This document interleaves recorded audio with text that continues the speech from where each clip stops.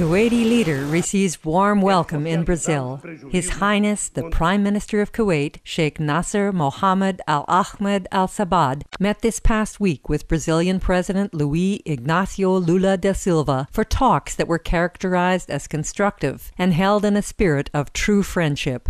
At their conclusion, 5 agreements were signed to enhance the ties between the countries and their peoples in areas that include sustainable economic development as well as technology, commerce, sports, and aviation services.